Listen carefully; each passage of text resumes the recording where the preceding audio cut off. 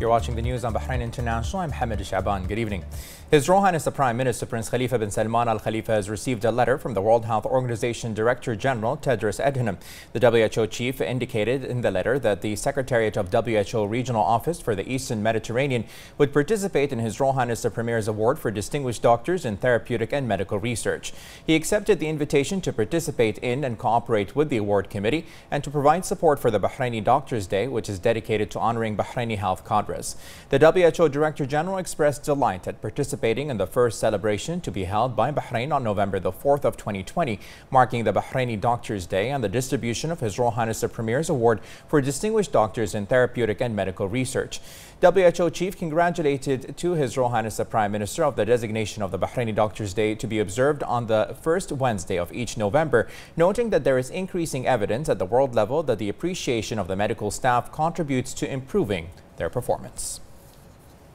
The Minister of Labour and Social Development, Jamil bin Mohammed Ali Hamdan, has expressed his gratitude to His Majesty King Hamad bin Isa Al Khalifa for his directives to continue to safeguard the health and safety of citizens and residents and contribute to ensuring the sustainability of the national economy by promoting a unified government response to COVID-19 and preventing liquidity strains. The minister paid special tribute for the support extended by a cabinet chaired by His Royal Highness the Prime Minister Prince Khalifa bin Salman Al Khalifa and the continued support of His Royal Highness the Crown Prince, Deputy Supreme Commander and First Deputy Prime Minister Prince Salman bin Hamad Al Khalifa. The minister explained that the government has continued its commitment to keeping Bahrain's communities safe and supporting local businesses during these unprecedented times by paying 50% of the salaries of insured Bahrainis and the most adversely affected enterprises in the private sector for a period of 3 months starting from July 2020 from the Unemployment Insurance Fund. The government's decision follows the cabinet's approval to pay 50% of the salaries of insured Bahraini employees working in the private sector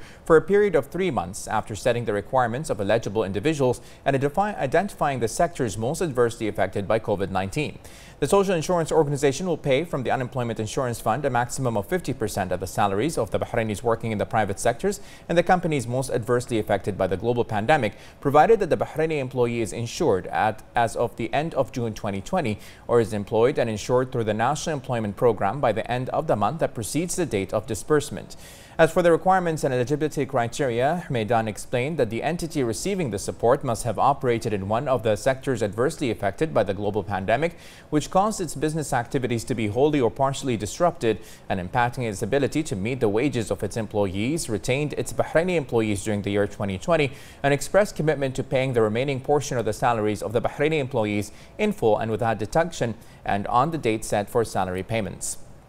Commenting further, Hamdan praised the government's commitment to ensuring that the Bahraini citizens remain the core focus of its development initiatives, affirming the government's continued support for citizens amidst the global pandemic. He expressed gratitude to employers for their cooperation with the Ministry of Labour and Social Development and their commitment to implementing the relevant decisions in the public interest. Hamdan stressed that the ministry will review the list of employers who benefited from the support provided in the first financial and economic stimulus package and will determine the companies most adversely affected. He noted that the list of eligible companies will then be referred to the SIO in order to transfer the necessary payments during the 4th week of every month.